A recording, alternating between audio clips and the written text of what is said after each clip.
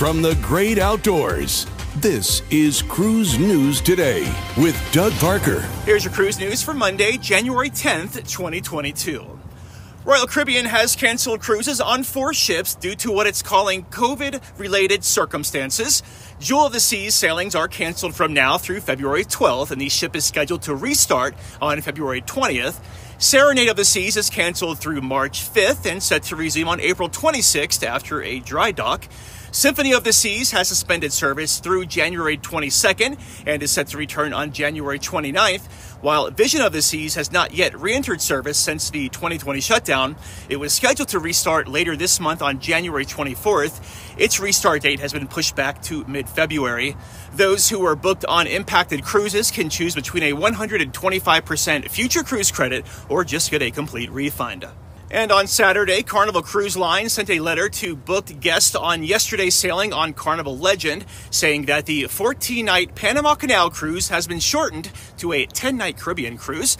In a letter to booked guests, Carnival said, given the rapidly evolving COVID-related circumstances around the world, and in an abundance of caution, it'll be necessary to modify the itinerary of your cruise.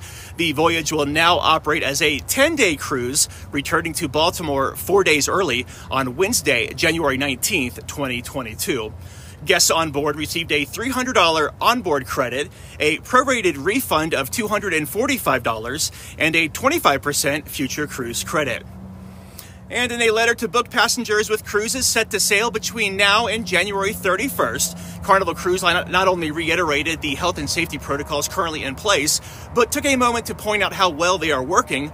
Carnival says that in December, the line carried 217,000 guests on their various ships across North America, and that the company did not encounter any serious guest cases on board that required medical attention. The letter also provided a link to passengers who want to cancel any sailings through January 31st. They could do so by contacting their travel agent or carnival.com.